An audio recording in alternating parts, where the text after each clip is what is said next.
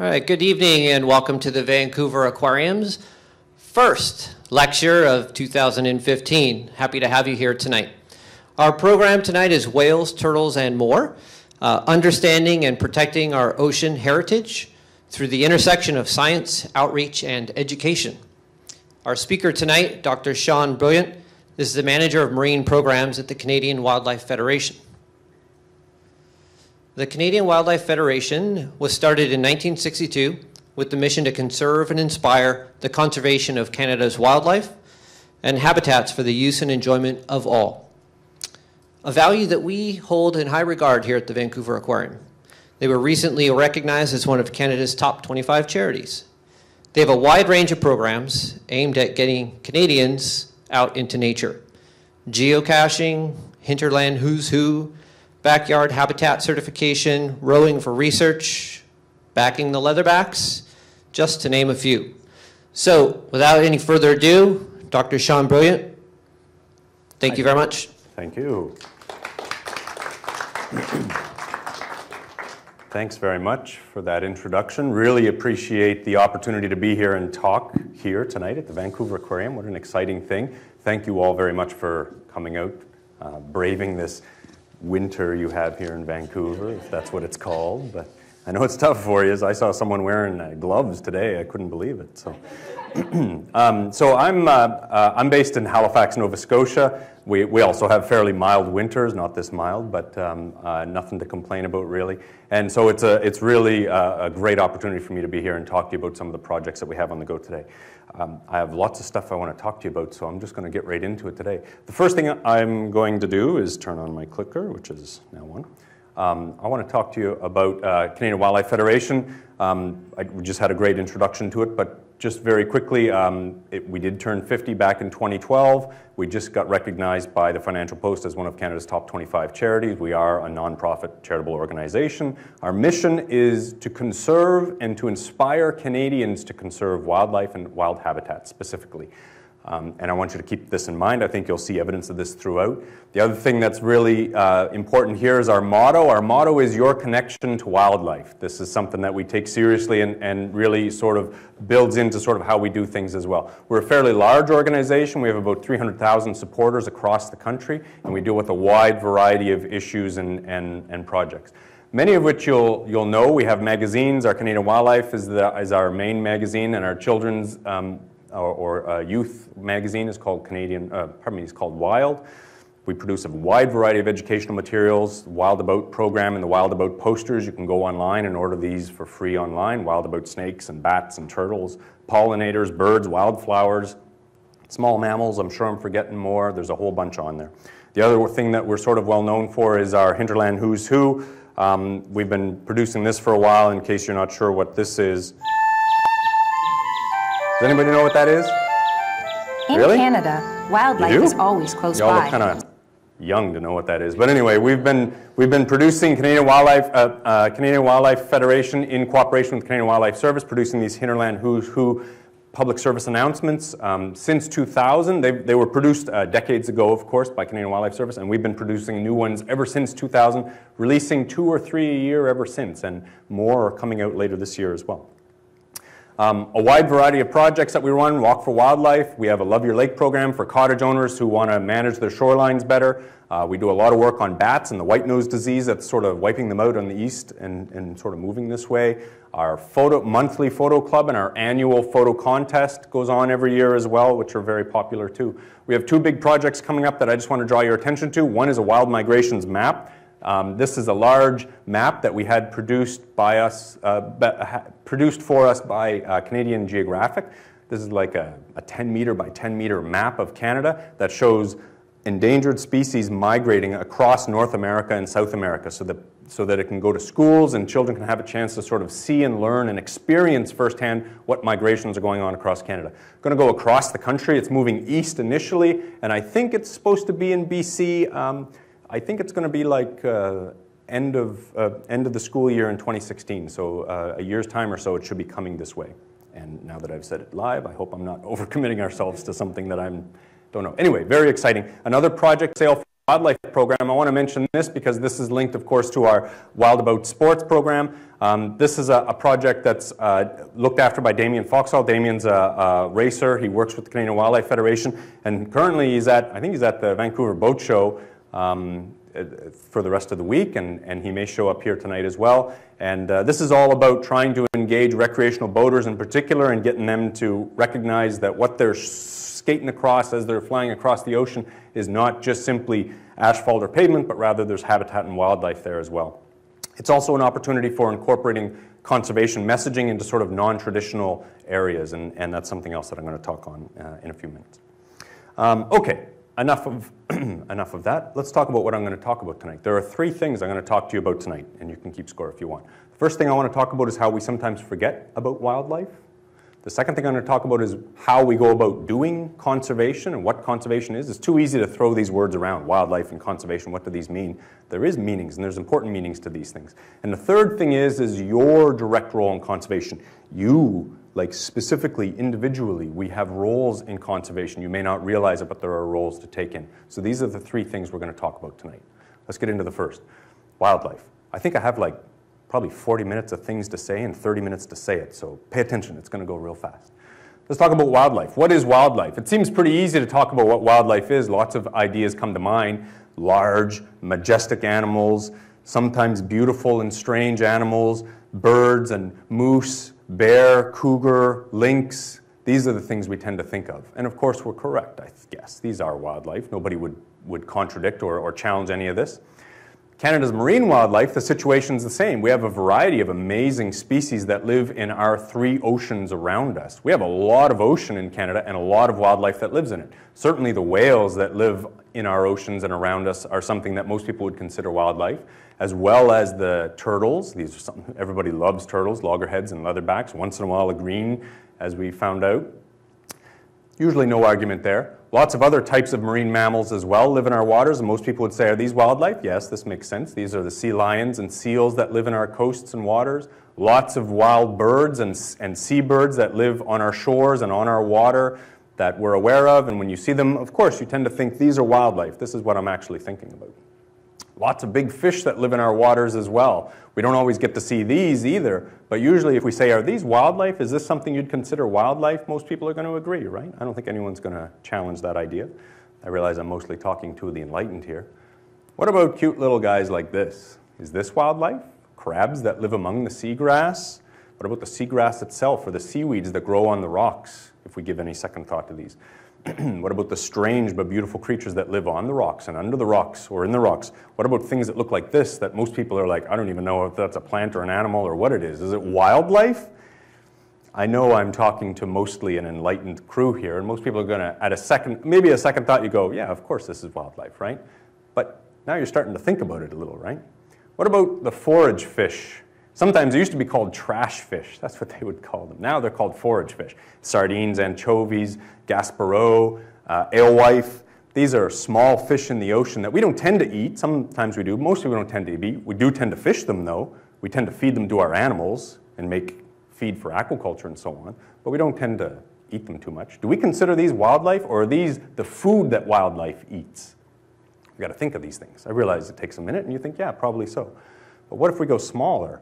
What about the bugs that actually drive everything that's in the ocean? This is a copepod, a little zooplankton, like half the size of a grain of rice or smaller. And these things are extremely important. Are they wildlife, though, or are they just food for wildlife?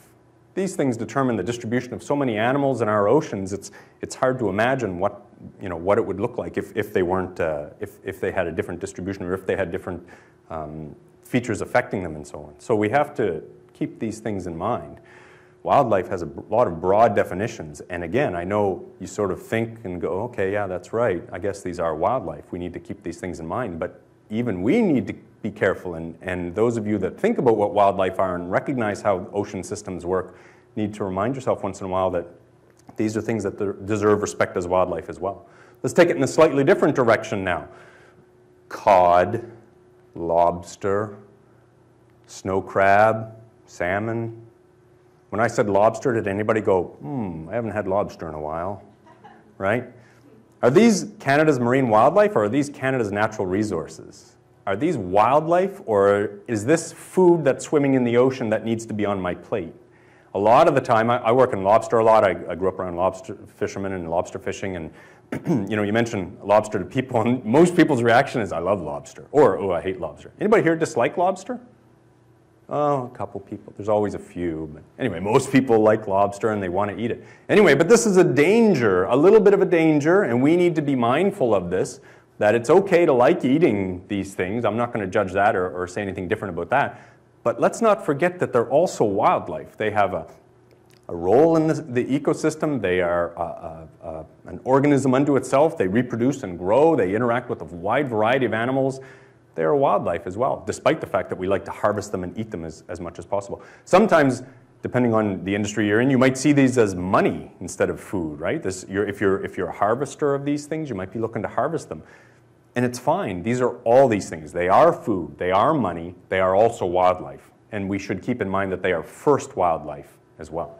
So this is something that I always like to bring up just to give everybody a quick introspection so you can kind of think about these things. Let's not forget what wildlife is. It's a very broad general definition, and we need to always keep this in mind.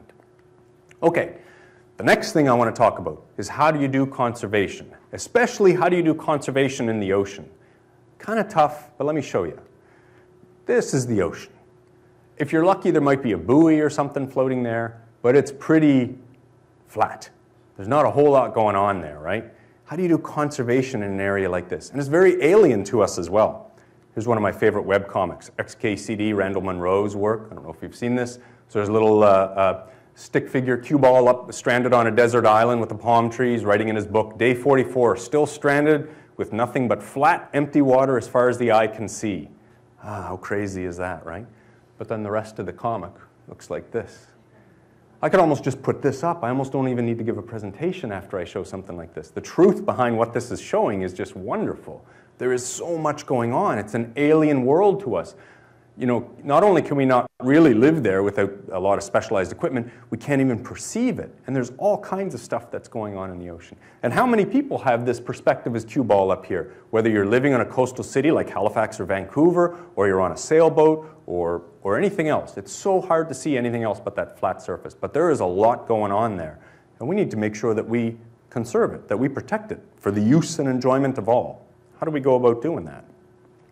I'm going to talk about two beasts in particular, just to give you some background.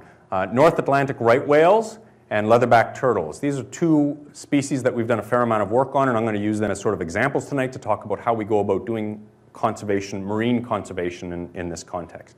North Atlantic right whales, well, let me see here. So this is the east coast of North America, from Florida all the way up to Canada. This is the Bay of Fundy, Halifax is there, the island of Newfoundland is up here, the Gulf of St. Lawrence, and PEI is right here. So first, let's talk about right whales. Right whales are, North Atlantic right whales, pardon me, are relatively one of the most rarest whales in the world. The North Pacific right whale, I think, is actually more rare. I think unicorns are more abundant than North Pacific right whales, although you have seen a few in the last couple of years, which is really crazy and kind of exciting. But they're extremely rare. North Atlantic right whales, also very rare. The reason they're rare is because they're really fat. These things are only about 13 to 15 meters or so, 16 meters in length, so they're not as big as a blue whale, but they can weigh up to 70 or 80 tons. They're extremely round and fat animals, and made them really good targets for hunting. Pre-industrial whaling pretty much put these into extinction, and they haven't really recovered yet. They swim along the coast of North America in particular. They tend to give birth down here off Florida, Georgia coast, near the shore. They swim up the coast into the spring in the southern Gulf of Maine, and then in the summer and fall in the Bay of Fundy and off the coast of Nova Scotia before they head back down here to Florida and Georgia. Mostly that's what they do most of the time, but in some years they actually go elsewhere. And in the last couple of years, they haven't actually been going to where they usually go, and we don't know where they go. We think they go up into the Gulf of St. Lawrence. They're occasionally seen off the coast of Gaspé. We have seen North Atlantic right whales show up over in Iceland on the other side of the Atlantic, really. But we don't actually know where they are yet. This is a little disconcerting. How do you look after an animal that you don't even know where it's going? What makes this even more difficult is that, as I mentioned, the females come down here to give birth, but where do the males go? We're not exactly sure. And where do the non-females go? Presumably, they all go to a singles bar, if you know what I mean. but we're not exactly sure where that singles bar is, and we're still sort of figuring that out. We've found some evidence in recent years, so things are improving. Our understanding is starting to improve. So that's North Atlantic right whales. We'll talk about leatherback turtles now. These, largest reptile in the world, heaviest reptile in the world anyway, swim up the middle of the Western Atlantic anyway until they run into the coast of Nova Scotia. They follow the coast of Nova Scotia roughly up and then take a left into the Gulf of St. Lawrence, where they spend the rest of the summer feeding, gorging themselves on jellyfish. They put on hundreds of kilograms, each animal, eating just jellyfish. If you want to put on weight, a bulk system, you might want to think about lion's mane jellyfish. Apparently it works. So after they've been feeding all summer and putting on a tremendous amount of weight, then they bolt out of there very quickly and head back out into the middle of the ocean. If they're looking to hang out for the winter, the females go down into the Caribbean area, roughly in South America, to the nesting beaches where they lay eggs. There is also unknowns here as well. We know leatherbacks occasionally show up into the Bay of Fundy, but we don't see a whole lot of them. And we know that they do. There is a nesting beach down here in Florida, but most of our Atlantic Canadian leatherbacks actually apparently are down in the Caribbean, Trinidad and Tobago especially, but some of those other countries. And we haven't seen too many here in from Florida, and none from Africa as well. So there's a few unknowns to this beast too, and where it is and what it does, even when it's in Canadian waters. So these are two beasts that come up into our area every year to feed. I didn't mention, but right whales like to come up and they feed in deep basins around the Grand Manan Basin and Roseway Basin in particular, really deep basins that fill up with copepods. They eat these little copepods, tiny little things, and put on hundreds of kilograms feeding on these things. This is also a very popular area for many other species. Fin whales, humpback whales, blue whales come up into the Gulf of St. Lawrence as well. Many fish as well, and when there's lots of fish, it means there's also lots of fishing. That's the problem. This is fishing for just the maritime provinces from 1998 to 2003. Red means a lot, green means not so much. We have a data set that's larger than this now, and it includes Newfoundland and Quebec, but this is just an older graphic to give you an idea of the intensity of fishing that takes place around the maritime provinces. And when there's this amount of fishing, which is traps and rope and everything else in the water, there is lots of entanglement that takes place. So animals blunder into these things. Bycatch is another word for it, although it's a bit of a misnomer, because when you're fishing for lobster, you don't mean to catch whale by mistake. You just have a whale run into your gear, and so it's more of an entanglement. The same is true of leatherback turtles when these things run into them. And we've had a number of these this past year in PEI in particular, off the coast of PEI. So how do we deal with this entanglement issue? These entanglements can become quite horrific. Ropes can stay on these animals for years. Sometimes they can free themselves, but sometimes it cuts into them and slowly kills them. They are no longer able to feed. They become infected and die, or at least they're not able to reproduce or feed properly, and they waste away, and it's a horrific thing. It has serious conservation issues because these things, because these things don't always take care of themselves. How do we deal with this? So how do we do conservation in the ocean, as I said? Well, the first thing is we need knowledge. This is where science comes in. And so we're involved in this. As I said, using right whales in particular, we have these question marks and we don't have a good understanding about where the whales go. So what we did is we came up with a model that sort of explains how this is done. This is a project that we've done is a partnership with Dalhousie University and WWF Canada. We came up with a model that helps predict where right whales are as they move from month to month. June, July, August, September, October, November, December, January, February, March. So now we have a model that lets us predict where leatherback turtles are, where right whales are. We are also doing this for leatherback turtles, and this is a project that we're doing in partnership with the Canadian Sea Turtle Network and Tag Leatherback Turtles, and we get an idea in July and August, September, October, and November where leatherback turtles are as well. And this is a predictive model that lets us predict where they are. Once we combine this with the fisheries data that I showed you earlier, a bit more complicated than this, but a bit of the fisheries data, then we can start making predictions about where entanglement might actually occur. So we can say, okay, well, for crab gear in August with leatherback turtles, this seems like an area that looks like there's a lot of possible entanglement. Maybe this is something that we need to look at, so we'll talk about in a minute. But now we're in the process of creating knowledge. Fortunately, our model on right whales just has recently been published, I think, and we're in the process of preparing this other research for publication as well. So it's actually getting reviewed and hopefully will end up being used as well. The next thing we need to do, how do you do conservation in the ocean? We need to inspire Canadians to conserve wildlife. Do you remember what I said from the beginning? CWF has sort of a dual mission. One is to actually do conservation, and another is to inspire Canadians to do conservation. How do we do that? We need to make a connection between people and the wildlife and wild habitats. How do you make a connection between you living on the west coast of the country with North Atlantic right whales, an 80-ton animal that swims up and down the east coast of North America, hundreds of kilometers offshore, in very cold water. If you're lucky, you'll get to see one, but how do you make that connection? It's very difficult. I like this picture. This is a picture from NOAA. A research vessel was out tagging leatherback turtles, and this was just a picture as a part of their website or blog, and I borrowed it. Don't worry, I'm going to put it back afterwards.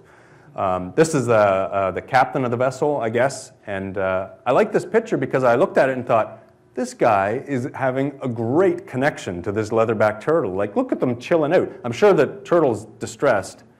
I shouldn't say I'm sure. I'm not sure leatherback turtles get distressed about anything. They're pretty tough and they're pretty... Anyway, this guy's having a good time anyway. And what a connection, what a wonderful opportunity to just sit with this magnificent looking animal. Look at how beautiful this thing is. And captured without hurting it, and they've tagged it, now they're going to put it back in. An amazing connection. This is the type of thing that we need to do. Canadians need to have an opportunity to connect to their wildlife, even those animals that are so foreign and alien and come from a different world. Even more important that we do. One way that we do this is we had a project called the Great Canadian Turtle Race. We ran it back in 2012 during our 50th anniversary. I think we promoted it a bit here at the Vancouver Aquarium. You sort of helped us promote it, which was really appreciated and really great. What we did is we partnered with the Canadian Sea Turtle Network, and we got them to tag turtles for us. So this is Dr. Mike James out in the bowsprit of this boat carrying a big butterfly net, and they would get a hold of a leatherback and bring them in and do all kinds of measurements and tag them and put them back in the water. And then these satellite tags allowed us to track them. We had 10 of these turtles, and we made it into a race, and we wanted people to follow this race and see what these turtles were going to do. And we had a contest for names, so we gave them all names based on the contest. And then we tracked them on this live map, so you could go on every day and see how your turtle was doing. And we wanted you to find a turtle that you wanted to follow and pay attention to it and track it. So we looked at all the turtles, we gave them all names, we gave them background information as well, and then we even created a little program here that I'm going to show you to try and demonstrate even better how amazing these animals are.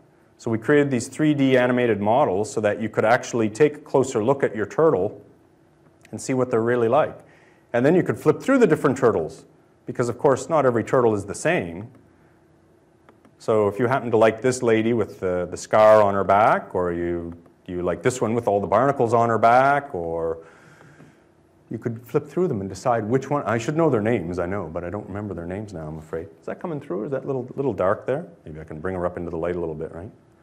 Anyway, so we need to try and find these novel opportunities to make people just like that captain sitting beside there and experiencing that leatherback turtle. Here's an albeit far less exciting opportunity, but an opportunity for them to see and realize what magnificent beasts they are. This one seems to have a little scar on her side. And anyway, so it's a lot of fun to be able to flip through them and see what's going on, and we tried to make this available for people to really make a connection to their turtles and decide which one they're going to root for.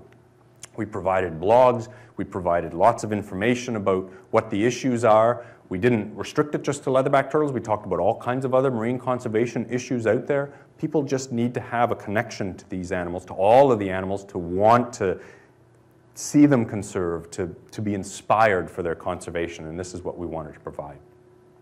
Incidentally, in case you're wondering, this is how it looked at the end. I don't know if you can see it, but the red dots indicate where they were tagged, and they all went up here and gorged themselves for the summer, and then they came out. And the yellow stars indicate the last point where we had them. Eventually the tags fail because they get fouled or they fall off or something else. And our winner was down here in Colombia, a little rural beach off of rural Colombia, way out of nowhere, sort of where we didn't expect her to land.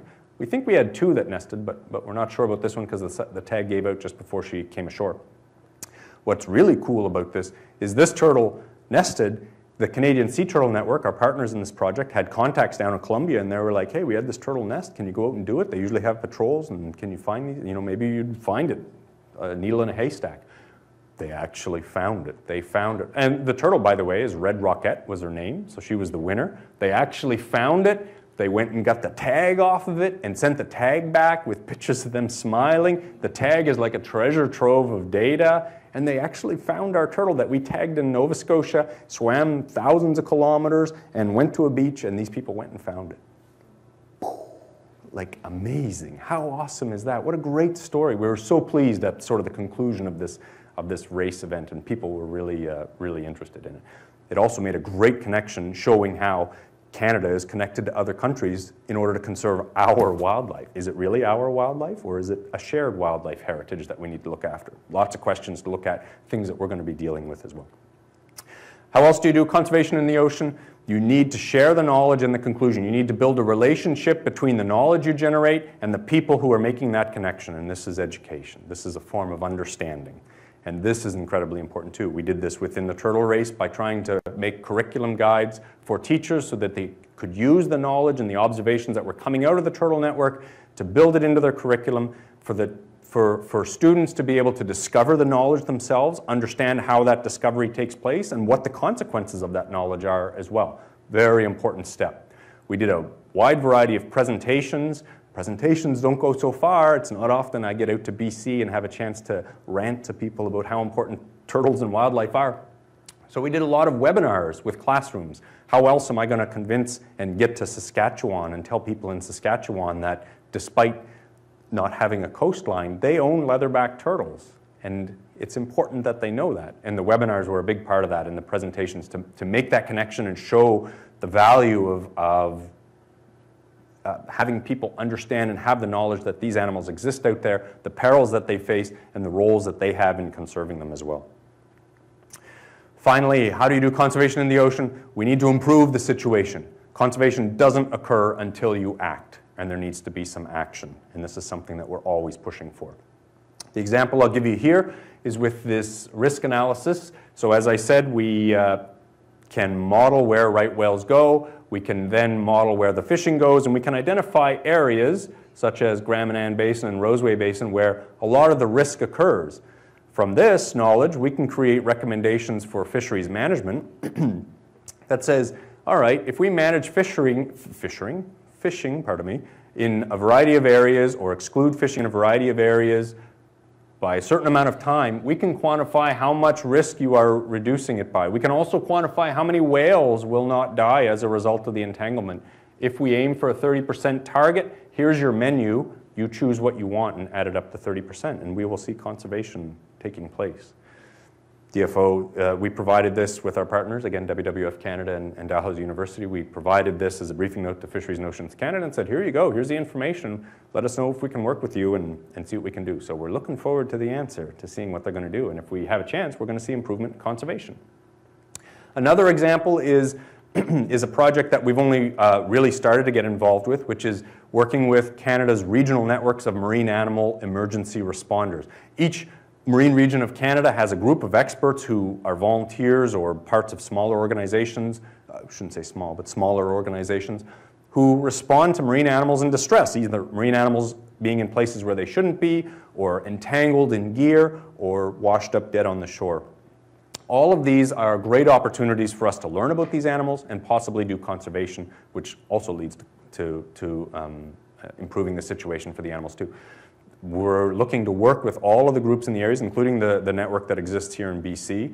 We want to try and help augment and get the story out, improve or help to improve their roles in their regions to make sure they continue to have the equipment and the training that they need to be able to respond, and to bring their stories to the rest of the country so that people can see that there is a lot of action going on, there's a lot of conservation and response going on that people may not even be aware of. This project is really just getting going now, but I wanted to mention it as another example of sort of action that's taking place to be able to try and see this conservation situation improve. So how do you do conservation in the ocean? Well, these are the elements. These are the things that work. You need to have the science. You need to have that knowledge. You need to have a support and willingness of people to see conservation take place.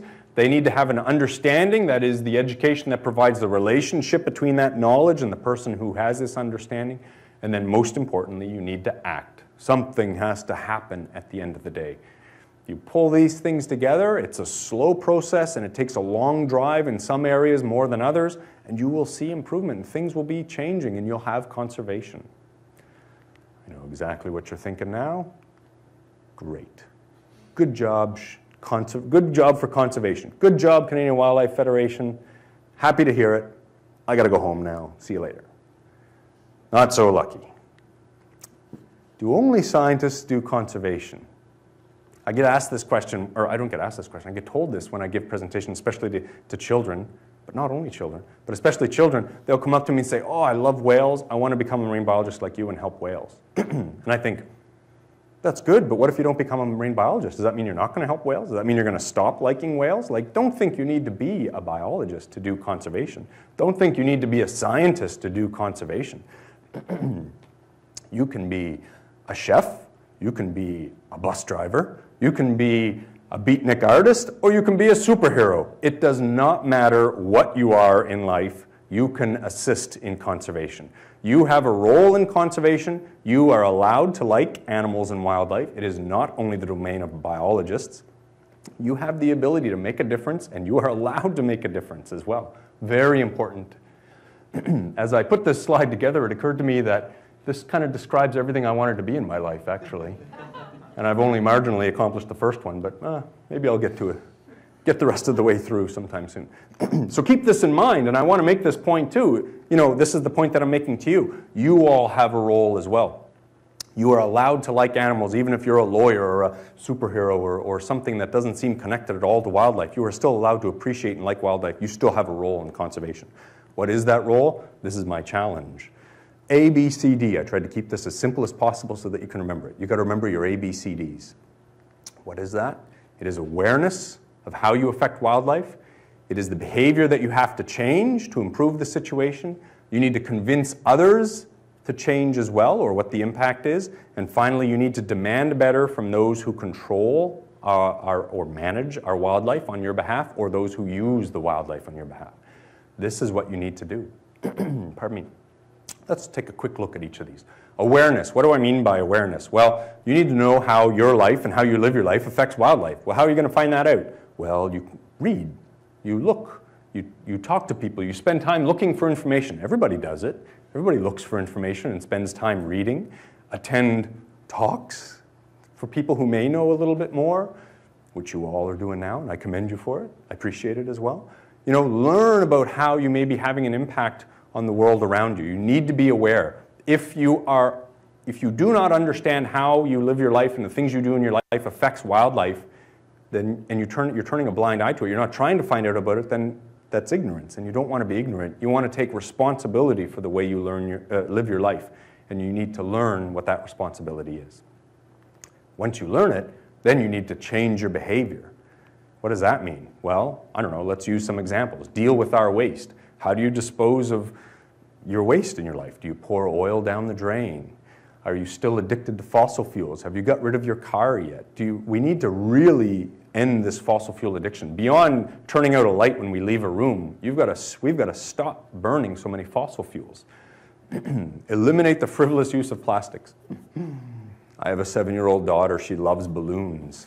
And I'm like, oh, it's such a frivolous use of plastic. I'm not a fan of them. She likes them. This was a screensaver I found. I suppose it was intended to enlighten you when you turn your computer on every day and you see all these balloons floating away. This is like a horror scene to me.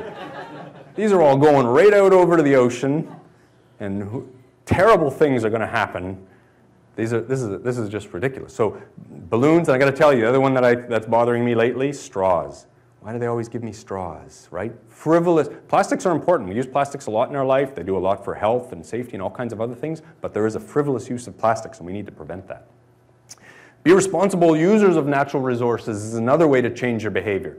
Most of my coworkers don't like going to restaurants with me anymore because I believe one of the new social norms is if you order seafood in a restaurant, you have to ask where that seafood comes from.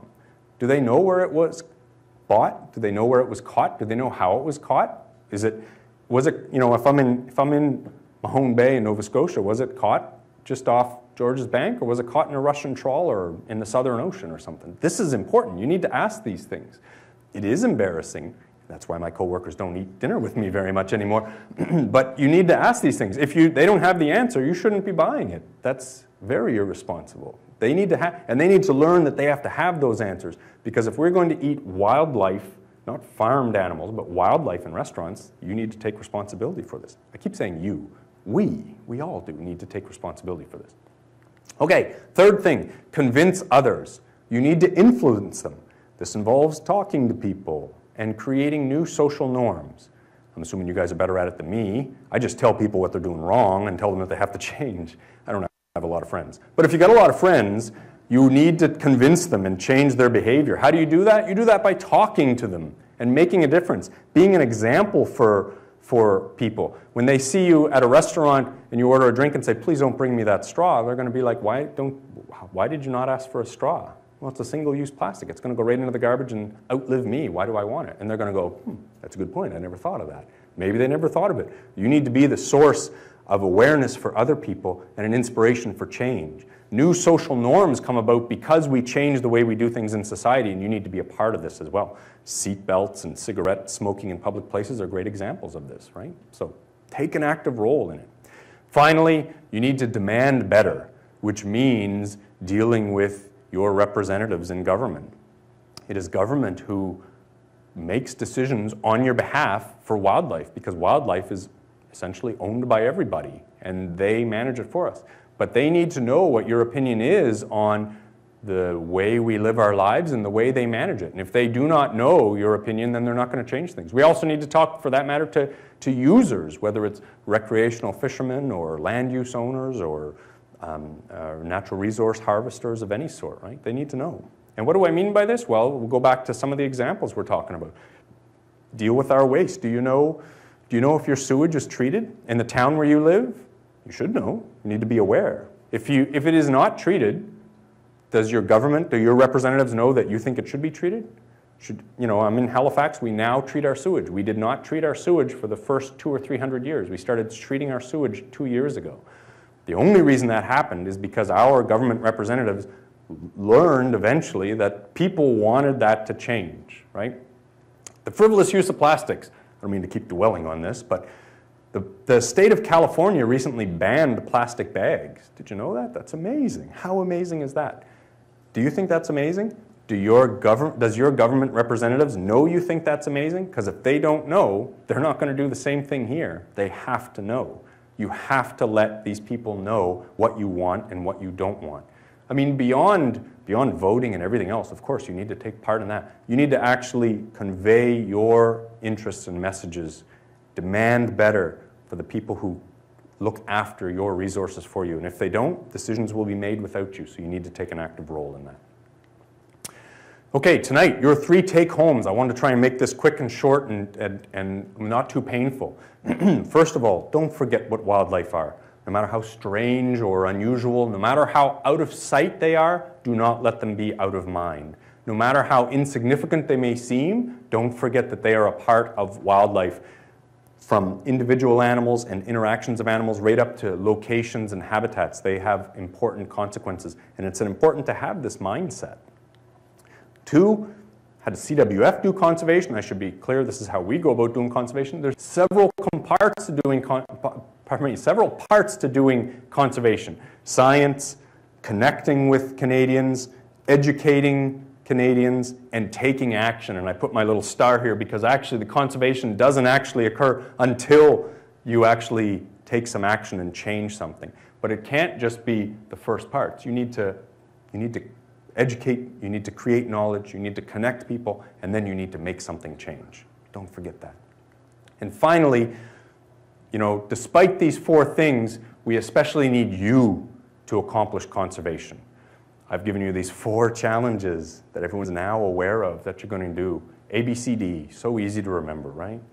Awareness, you're going to become more aware of your impacts, behavior is going to change, you're going to convince others, and you're going to demand better. The other thing that's important as well, that I feel compelled to mention, is that you want to support organizations that are doing right, like the Vancouver Aquarium, like the Canadian Wildlife Federation. You can turn to these groups for resources, particularly in your process to complete my challenge. But at the same time, it's all a part of what you do to help these things happen. We are looking after an enormous heritage this is a part of who we are. Marine systems tend to be more ignored than others because nobody lives there. At least you can go for a walk in the woods and run into a moose, but you're not going to go for a walk in the woods and run into a right whale or a leatherback turtle. And it makes a big difference to be able to have that mindset and know that it is important that we are doing the right thing and you are living your life in a way that is not having a major impact on them. That is all I had to say to you for tonight. Thank you very much for your time. Thank you very much for coming. I appreciate the opportunity. If you're looking for more information, you can go to our website, thecanadianwildlifefederation.ca. My email is here if you have any questions, and I think if we have time, I will answer some questions as well. Thank you very much.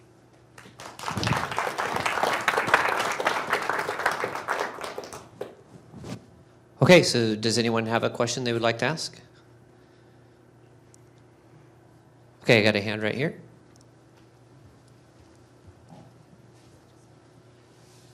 At the beginning, you had some different slides on some of the programs that you offer and the different activities. Are those offered all throughout Canada? Like, is there some things that we could go and see in Vancouver that? So you mean through Canadian Wildlife Federation, so the Walk for Wildlife and the Love Your Lake program, these are the different programs?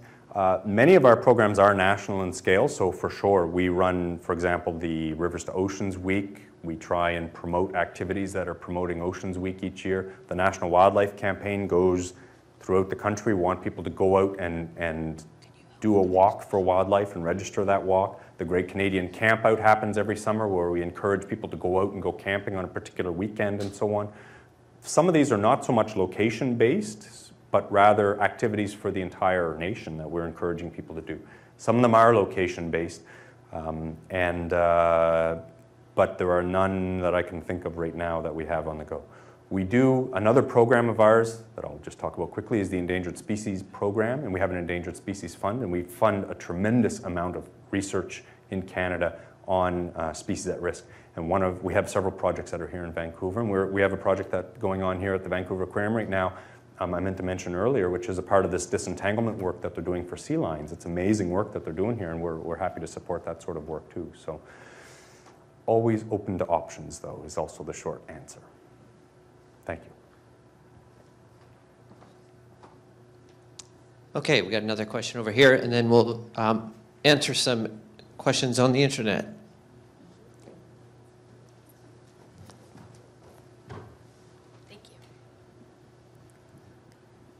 I heard that in Florida, people were putting in the water their fish from their own personal aquariums. Has that happened in Canada as well?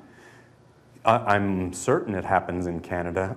I don't know. So I think that one of the situations, if it's what you're referring to, is the lionfish invasion that's taking place in Florida. So people had these beautiful lionfish that aren't native to the area, and then they get tired of having them, so they dump them into the water. And it turns out Florida is as suitable for lionfish as it is for Canadians, and they thrived down there and started expanding. And of course, these are very predatory fish, so they started having lots of problems and so on. Has this happened in Canada?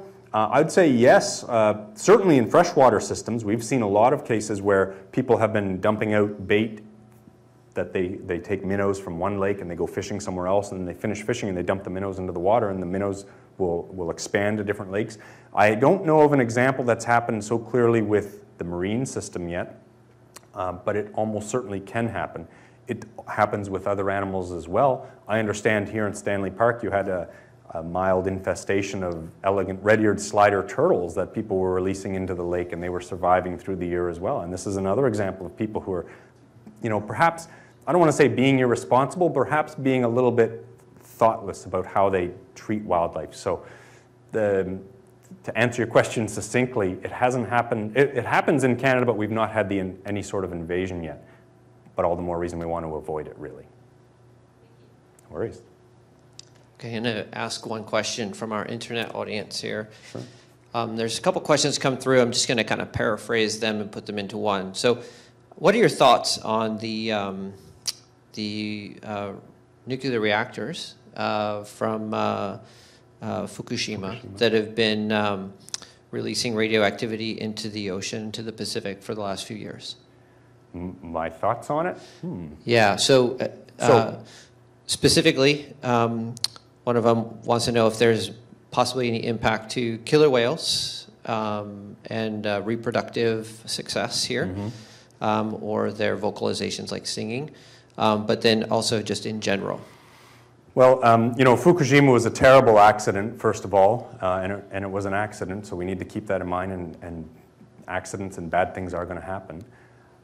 You know, with respect to the radiation that's out there, I've seen several reports that have measured the amounts. The scientific reports that I've seen suggest they are below levels that can affect, for example, there were people who were speculating that this sea star wasting disease might have been a consequence of Fukushima and such, but that doesn't seem to be the case. The jury is still out. Most of the science that I'm seeing is suggesting that it isn't as big of impact as many of the other impacts we're having.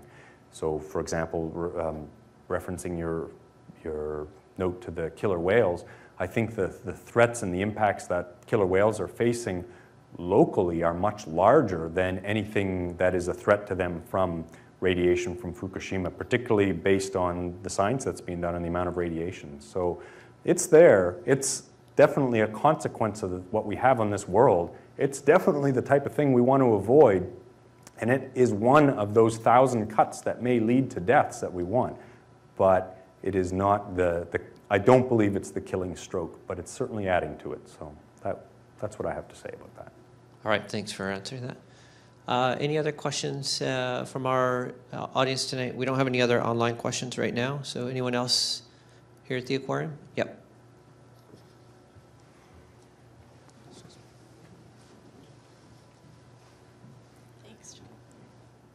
Thanks so much for the talk. One of the really neat things about working at the aquarium is that we get to listen to so many neat stories about people taking conservation action, but another side to that is that we often find that we're sometimes repeating the same messages. And of course, repetition can be great, but maybe you can share a story of something that's been innovative in terms of conservation, or something that kind of reinvigorated your love for conservation. Mm-hmm. Yeah, well, you know, just about everything that we end up touching on, so many of these projects that we work on often end up surprising me. Sometimes it is a danger. It's not so much that we're repeating it, as those of us who are involved in conservation and delivering these messages, you know, even some of the messages that I talked to you tonight, I was thinking of this. You think, oh man, I've said this so many times. Do I need to say this again? But often when you're saying this, you're saying it for the first time for somebody, and they're hearing it for the first time. It's amazing to see the reaction that people have, and the seriousness that people will take some of the questions or challenges or demands that you make of them when we run these programs.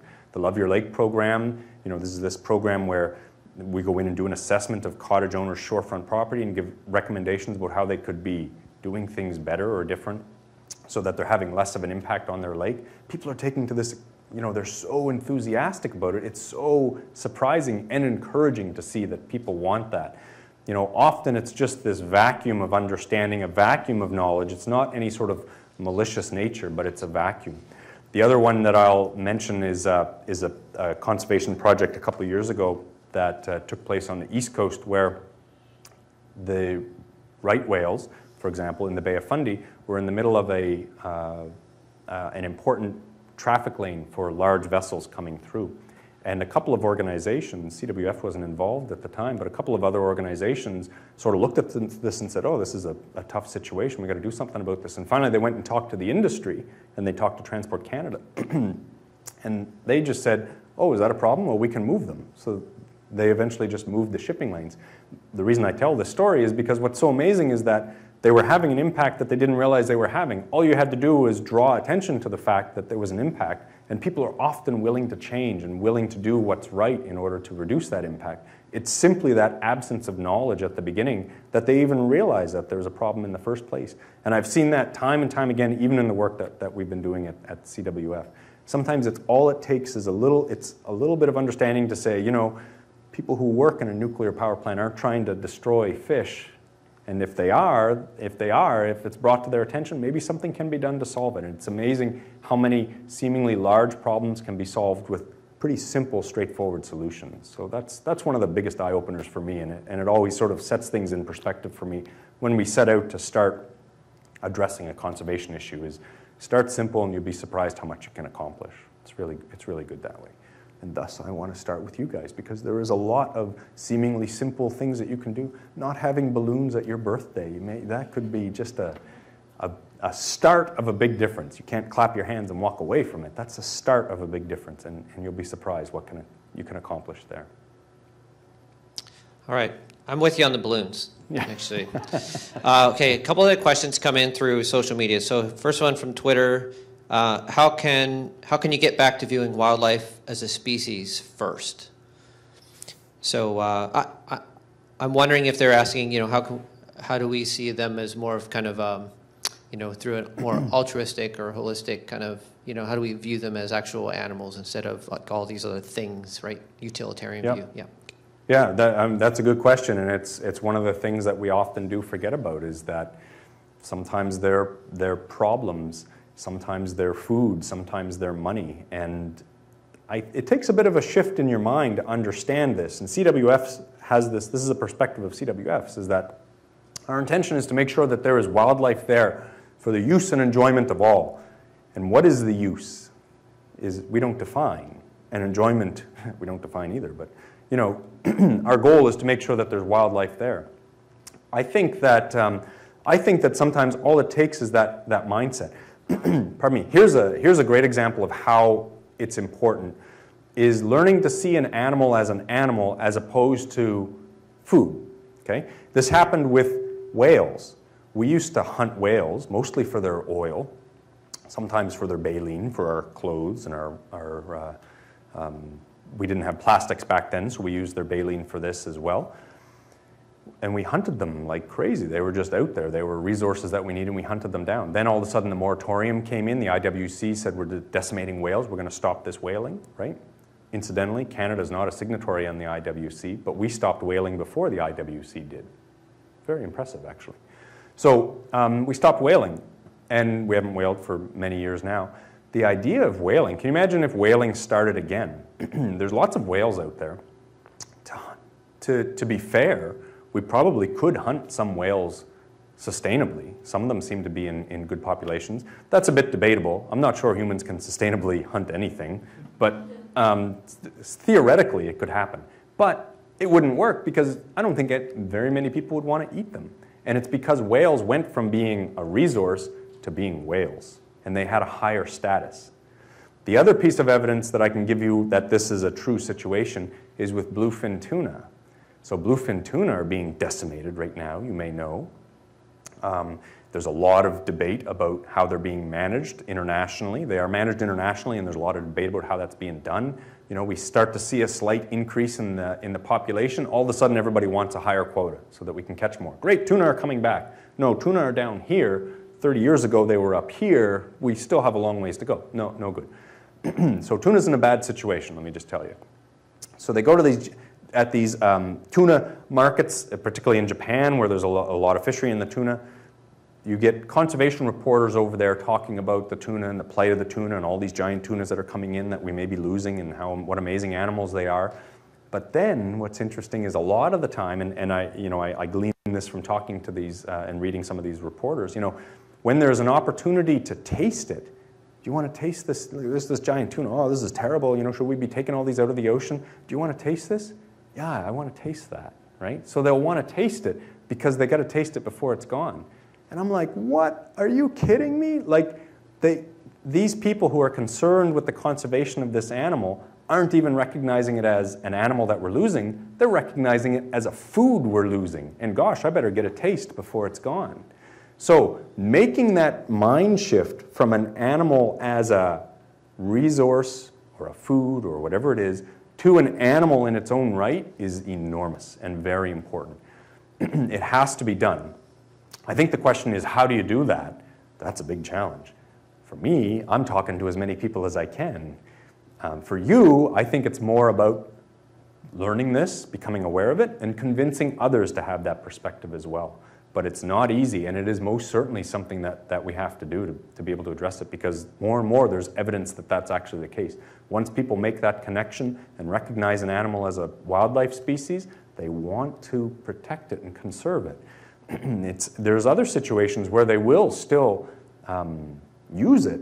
For example, in the recreational sport fishery, salmon has a bit of a reputation this way, right? You see lots of people who catch salmon, either West Coast or even Atlantic, the few Atlantic salmon that are left, and they catch these beautiful fish, and everybody likes to do the same thing. They pose with it and make a weird face, right?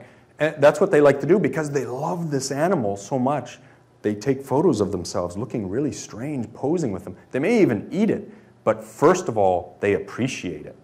The same is true of many recreational hunters who hunt bighorn sheep or anything else. They love these animals. They put them on their walls, and many people are like, that's disgusting, you know, isn't that terrible? But what it is it's an admiration for the animal, right? Sometimes maybe it's a trophy hunting, and you gotta be aware of that and be cautious of it, but you need to first recognize it as an animal, and then second, recognize it as a resource. How you go about doing that? Well, I hope that I've shown you how CWF goes about doing it, and I'm sure there's other ways to do it too, but we each need to find our way, because it makes a big difference.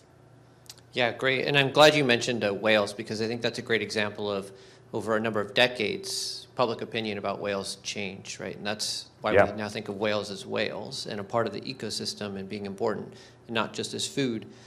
And organizations like CWF, the Vancouver Aquarium, are all out there raising awareness, and that was, I think, one of your first points, was to raise awareness. One last question from the internet, and then if there's anyone in the audience, we can take one last question in our audience here as well. This one came through our YouTube channel. Why do you think the bull kelp doesn't seem to take well anymore at the Monterey Bay Aquarium in California? And I'm not sure how the bull kelp in the Monterey Bay Aquarium is doing. They're not getting along? So I think, just kind of take that, as a fact, and then if you're referring to why the bull kelp is not growing in the aquarium well anymore, I'm not totally sure that that's the situation. The short answer is I don't know, but what I do know is that seaweeds, as we call them, are very complex organisms. They are considered simple in the evolutionary world of things. They're considered simple cellular things, but they're not that simple. Many seaweeds have complex life cycles, more complex than we can even imagine. They don't just have like males and females. They don't just have sort of a gametic form and a non-sex form. They have a third form as well. So these are actually very complicated and very sophisticated organisms that have been around for a very long time.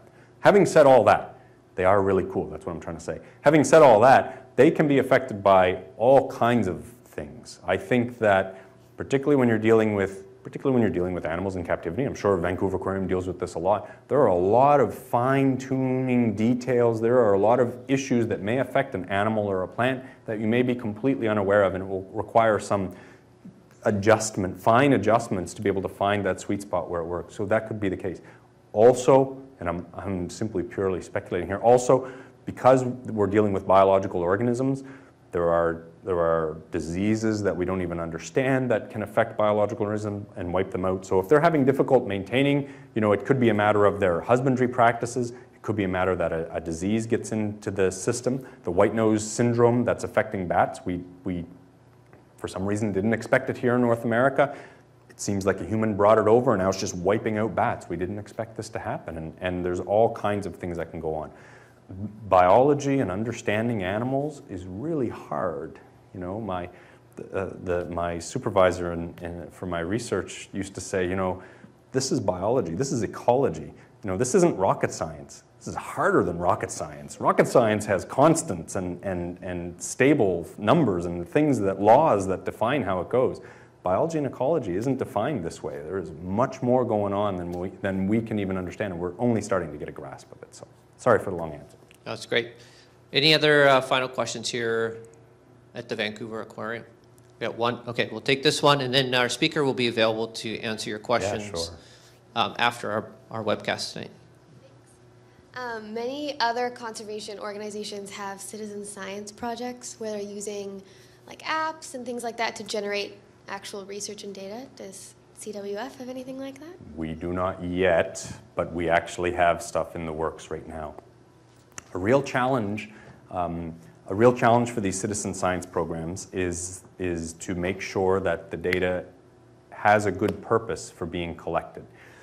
A good purpose can be to make a connection between people and wildlife, and that's a really great thing. But we really also want to make sure that we have a good question and a good reason to be collecting that data that will lead to action eventually, that I was saying as well. So we're spending a fair amount of time thinking about this and talking about it. We are looking at a program right now. I think it's going to move ahead, but it's in the very early stages. We're looking at developing a BioBlitz program and a program related to an iNaturalist, for example, or these apps that you use on your phone to help collect this information. So the answer is not yet, but stay tuned, please. All right, great. And I want to just take a couple of minutes. First of all, I would like to thank you very much, Sean, for coming out tonight. That was an excellent presentation, and CWF is doing some really great work. So thank you very much for coming tonight.